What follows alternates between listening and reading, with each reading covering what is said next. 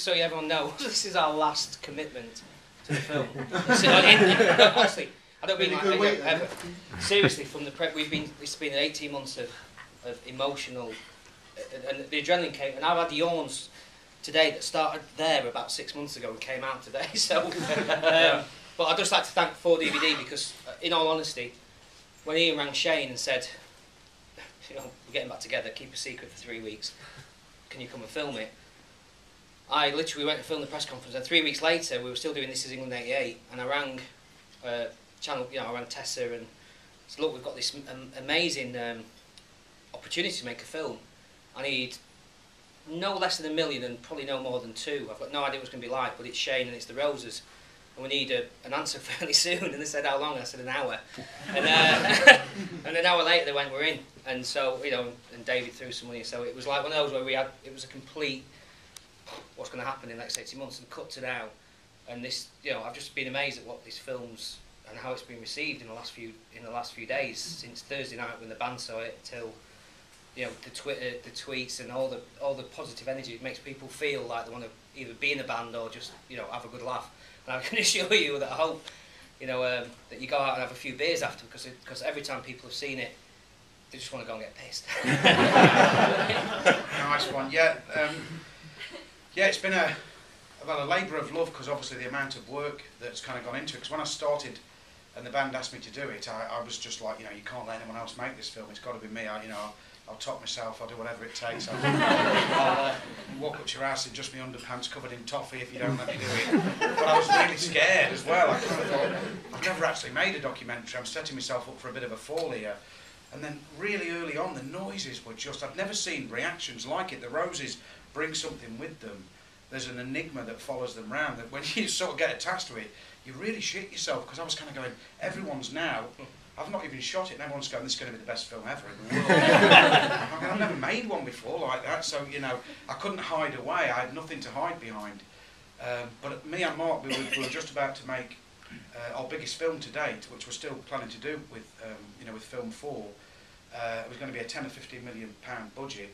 And then we got the call from Ian, and so like Mark said, when he rang them, he wasn't only asking them to make a decision in an hour, he was going, you know, we're not doing that, and we are doing this, and obviously it was well out of my comfort zone. But I'd missed a Spike Island gig when I was 17, and I lived in a really tiny little place, Uttoxeter. You weren't allowed out of the limits of the city, you know. It was one of those places where the closest I think I got to Manchester, even though it was only 45 minutes away, was I bought a second-hand poncho with a sort of medieval symbol on it that had been bought from Aztec Palace in Manchester. And I bought that second-hand and felt like I belonged, you know. So this, I'd got sort of, you know, a lot of people say, you know, they see bands and then they want to be in a band, and that happened to me. I saw the Roses and I wanted to be in a band, and I formed a band, a shit band, with Paddy Considine.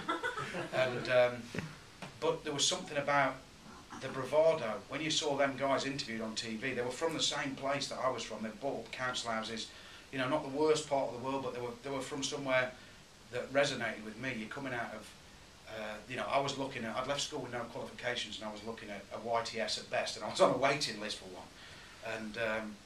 And there was something about the belief of them. They kind of went on and went, you know, we're the best band in the world. We don't care whether you believe us or not, but at some point in your life, you're going to fall in love with us. And that really resonated with me. So when I went for my very first funding for films, because people say, oh, you know, did they inspire you to be in a band? For me, they inspired me to be a filmmaker. You know, I had no education, no qualifications. You know, that I went out and kind of got myself off the back of seeing these amazing people, but I never got to see them live. So roll forward, you know, 22 years, and I get that phone call from Ian Brown. You know, so I missed the most important gig of my generation, but suddenly was given this ticket to actually make up and recapture my youth, which people say isn't possible, and this proves it is. And then in terms of, obviously, we shot 500 hours of stuff. So what you're seeing here is the tip of the iceberg. So in terms of DVD, and with every interview that we've asked, everyone's like, what, can we get more of that? Can we have more? And it all exists in there. So we've sort of said, to actually get the best out of material, we both have to stop making films now and just literally become the Stone Roses filmmaking club. And you know, you know, without trying to sell anything to anybody, these fans are really special. You know, I thought I was the biggest fan in the world until I got to Warrington, which you'll see in here, and I met a million other people that were just like me. And, you know, they're going to want to own this, and we've got, you know, ultimately, we've hopefully delivered something that we cared about so much. It's, you know, and it's about the fans as much as it is about the roses. So fingers crossed we can... No, yeah, I mean, we're finalising it now, but some of the, I mean, actually just whittling down what extras can be on there is a hard job. So, like I said, we've been on it, last commitment today, but Shane's on holiday next week, we're going to sit down and go through. We've got some amazing material. We thought of I've been in touch with some of the old guys from Manchester, and we thought about doing this like a limited edition box set with an E from the 80s. A non-functioning E. Yeah. I thought that'd be really like with a little dove on it, and I thought that's the best one. Yeah, 25 quid. That'll be the one that you should sell. So I'll let you put your name to that one. I'll stay away from the. Anyway, enjoying party later. Yeah. But yeah, we really hope you enjoy it. And obviously, it was made from a really good place. And you'll see me and him are like 17 years old again. You know, I tried to be cool. I really did try to be cool. The very first time I met the rest of the band, they said, "Shane, come in the lift. You know, bring your camera. Come in the lift. We'll go down to the press conference." I got in the lift. The alarm went off because me being in the lift made it too heavy. And I looked at the side, and it said 8 people, and there was 5 of us. And I just went, "Oh."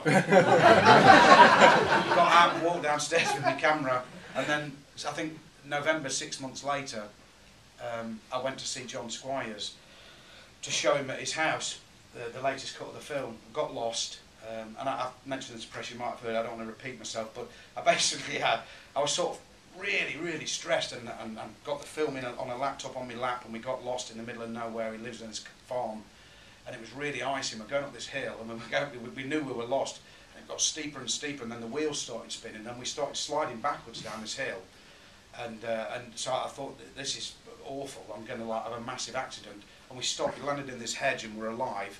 And then a horse came over the hill, slipped over because it was icy. It landed on its horse and slid down towards where we crashed. I'm not kidding, honestly, it gets better. The horse came really close, and I was just sat there thinking, why this? You know, I'd rather die a heroin overdose than this. I'm going to be fucking dead by a horse in a car with a seatbelt on. And the horse went the other way, and I went, thank Christ for that. I was so hot, even though it was cold, I'd got really stressed. I wound the window down, and this is the truth. A bird, maybe a goose, was on its way back. To count a goose, honestly. What came through the window had to be a goose. Turkey or a goose. It did a shit, and it came in through the window, and I was on the phone trying to get through to John. It hit my hand, my face went all over my French Terrier. So I just turned up at John's like, "Hey, I'm Shane." Covered in goose shit. I've got lost, I'm sorry I'm late. I'll just bend over now in front of your tally, show me builder's arse and get out of here. So, yeah, I'm not cool. Anyway, enjoy.